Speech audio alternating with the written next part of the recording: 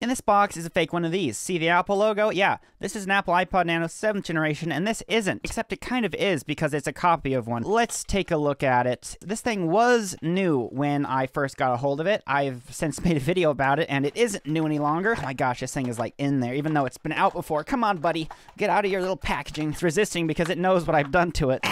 Oh, that was a pop. Man, that's actually hard to get out. Okay, this thing, Eclipse. It's a fake Apple iPod Nano 7th generation. Take that screen protector off that I put back on when I was done, because you can see that screen right there.